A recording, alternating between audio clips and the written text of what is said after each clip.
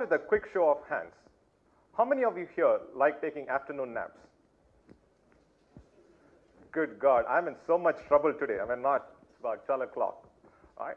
The benefits of these naps are well documented. Right? Let me add a little known benefit to this list. Assume you are a US investor who regularly takes afternoon naps.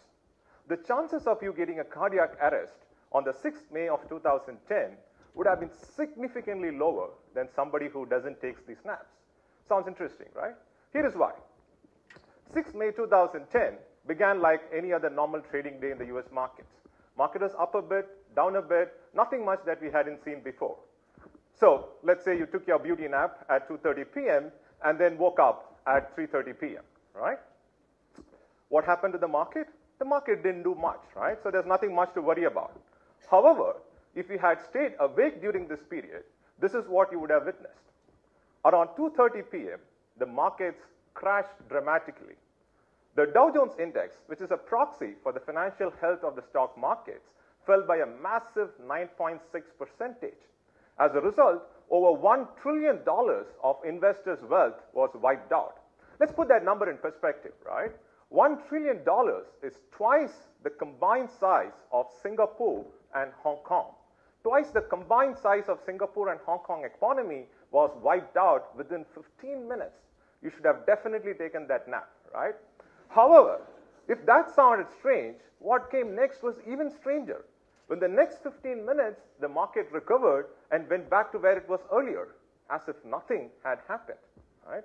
This crash is referred to as the flash crash. It has been 6 years since the crash happened. During the past 6 years, we have learned a lot about this crash. These learnings have in turn fundamentally enhanced our understanding of the financial markets. These learnings are by no means specific to the US market. Some of them apply even to the Indian market where we are assembled today. So it is some of these insights that I would like to share now. Let's start with a simple thought experiment, right? Assume that you are sitting in a bar. Right? That's a good place to visualize yourself in right now, right? So you've got a nice window corner seat for yourself. After some time, you see your friend stepping out. Where would he be 10 steps later? Or let's say 15 steps later? Of course, it depends on the amount of alcohol he has consumed, right? Let's assume that he has consumed a lot of alcohol. It's going to be absolutely difficult to predict where he would be 10 steps later, right? This path is often referred to as a drunkard walk, or in statistics terms, a random walk. Many believe that stock prices are like drunkards. It's very difficult to predict their future prices. So what is it that we can predict? Let's revisit the bar, right? So now, after stepping out, the drunkard, our friend, unchains his dog, and they both start walking. Like before, it is very difficult to predict where our friend would be. But there is something else that we can predict with a lot of confidence, right? The distance between the dog and the drunkard. Assuming the drunkard did not treat the dog badly, the dog will always stay close to the drunkard no matter where he wanders off. Stock market is full of dogs and drunkards. Not literally, of course, right?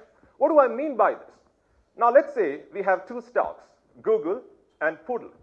Poodle stands for poor man's Google, something that I made up. Right? So don't look for it in Bloomberg or something like that.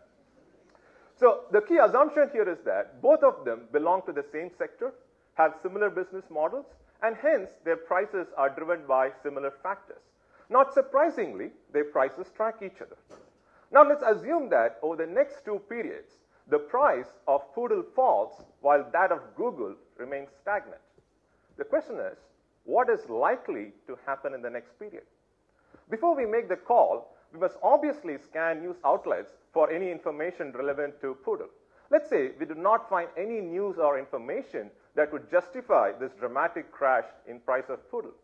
Perhaps it's just a temporary aberration and eventually the prices would converge.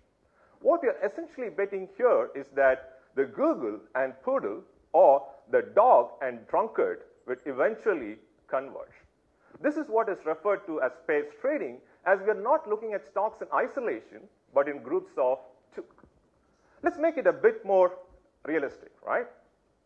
If all that I'm doing is tracking these two stocks, I'm going to spend a lot of time praying that they would eventually diverge, because unless they diverge, I don't have a trading opportunity, right? However, if I were to track 3 stocks, I can now work with 3 pairs. If I were to track 100 stocks, simple algebra tells us that I can work with close to 5,000 pairs. My opportunity set immediately explodes. However, with great opportunities come great pain. It's almost impossible for the human brain to simultaneously process information about 5,000 pairs. This is where algorithms step in. An algorithm is nothing but a series of instructions to a computer, right? It's relatively straightforward to ask the computer to do the following. Read prices of various stocks, identify the pairs that are moving away from each other, and for the ones that have really moved far away from each other, place bets that they would eventually converge. This is referred to as algorithmic trading, a practice where algorithms scan the market, identify opportunities, and execute trades, all with no human intervention, right? So it's very important to clarify that pairs trading is not the only algorithmic trading strategy, right? Now, let's make this a bit more interesting now, right? Let's add a bit more color. What will happen if I were to put these algorithms on drugs or hallucinogens, right? What I get is what is referred to as high-frequency trading, something that I'm going to talk about now. Let me start with a very simple illustration. In US, stocks are primarily traded in New York and New Jersey. However, contracts that are tightly linked to these stocks are traded in Chicago. These contracts could be simple bets on whether the price is going to go up or down. Given their tight linkages, it's natural that their prices will move together, and hence they form the ideal dog and drunkard pair. An algorithm that can continuously monitor the prices at these two locations will be able to exploit any temporary divergence in prices. By some estimates, if a trading firm can capture the monopoly of exploiting these prices, it stands to make about $20 billion in annual profit. That's $20 billion in annual profit. But how can a firm capture this monopoly, right? Everything else remaining constant, the firm that is able to communicate the fastest with these two exchanges will have the upper hand. Is it then surprising that this has triggered a new kind of arms race, a race for higher and higher speeds? Trading that happens at exceptionally high speeds is referred to as high-frequency trading. In 2012, Financial Times published a report whereby they said that HFTs account for 84% of trading in US stock markets. 84%. Real investors such as pension funds, mutual funds, hedge funds, brokerage, and other institutional investors accounted for a mere 16%. It's very tempting to identify such prolific growth only with Western markets like US. The Indian market, where algorithmic trading was introduced in the year 2008, presents a perfect platform to validate this hypothesis. My co-authors and I have done extensive research on this subject in a project that was sponsored by New York University Stern School and National Stock Exchange of India. We found that as early as 2010, algorithms accounted for 15% of trading in big stocks. Subsequent research shows that this share had increased to 70% by 2013. Within 5 years, this new breed of traders had captured 70% of the market, right? The message is loud and clear. Machines dominate trading in markets. This is the new normal. Whether it is India or US, machines dominate trading in US markets. Let's next look at a dramatic illustration of how this race for higher and higher speeds has played out in the markets. In his bestseller, Flash Boys, the author Michael Lewis introduces us to Dan Spivey, a trader based out of Chicago. Like other traders, he was very frustrated with the poor transmission speeds provided by the traditional carriers. How bad was it, you may wonder? Right? In 2007, it took 16 milliseconds for a signal to do a two-way trip between Chicago and New Jersey.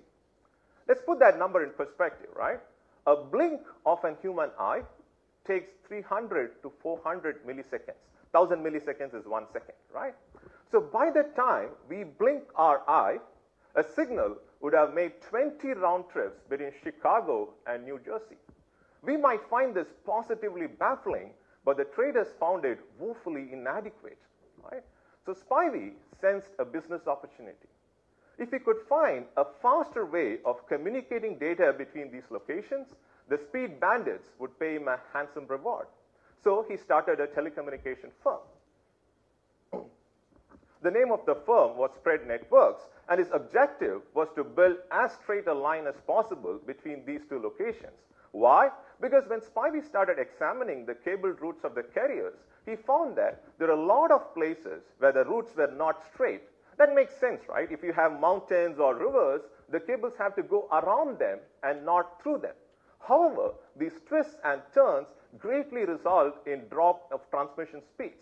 So Spivey decided to build as straight a line as possible. It meant literally blasting holes through the mountains and digging tunnels under the riverbed, which he did. Finally, Spivey had a line through which he could transmit a two-way signal within 13 milliseconds, right? So if you're anchoring yourself in the eye blink world, we went from 1 by 20th of an eye blink to 1 by 25th of an eye blink. Mind-boggling, right? So how much did it cost Spivey to build this golden line? $300 million. Just so that HFT traders could shave off 3 milliseconds or 1 by 100th of an eye blink.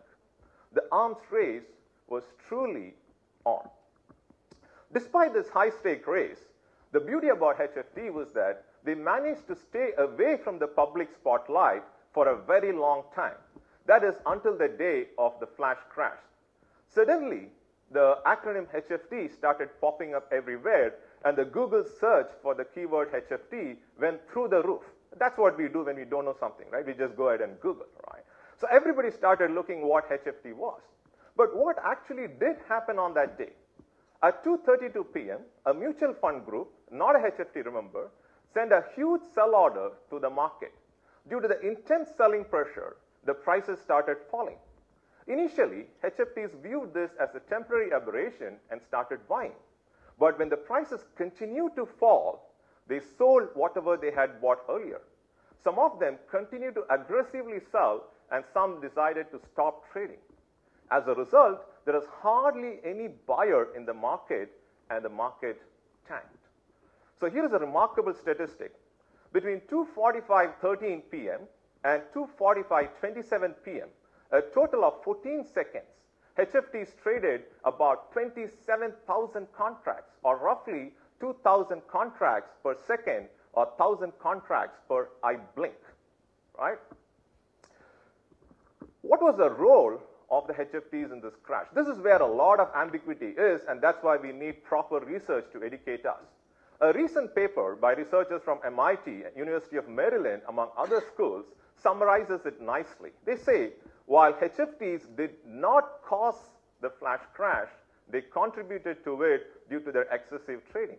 This is not semantics, right? This is not a trivial case of potatoes, potatoes, tomatoes, tomatoes. There's a sharp difference between what they did and what they were believed to have done. Now, so what is the learning? What have we learned in the past 6 years? Here is what we have learned. Algorithms, specifically HFTs, dominate trading in most markets. That's the new normal. As the flash crash demonstrated, this new normal, unfortunately, is inherently unstable. The billion-dollar question, or should we say the trillion-dollar question, is how do we improve the stability of these markets? Researchers, regulators, policymakers, exchanges have thrown their hats in the ring. Unfortunately, we still do not have a definite answer. Until we find an answer, we can only hope that when every time HFTs go on a rampage like this, we somehow manage to doze off. This was 23rd April 2013. And around 1:07, on that day, the markets witnessed a micro crash, losing about $200 billion in investors' wealth. What happened on that day? On that day, the Associated Press Twitter account was hacked so. Right? The trading algorithms read the fake tweet, didn't realize that the tweet was fake, started selling, and the market crashed. All of this happened within 1 minute. All of this happened before Associated Press realized that his account was hacked, right? So, in summary, right, in the olden days, what would that trader done? The trader would have just picked up the telephone and asked, hey, did they really bomb the White House?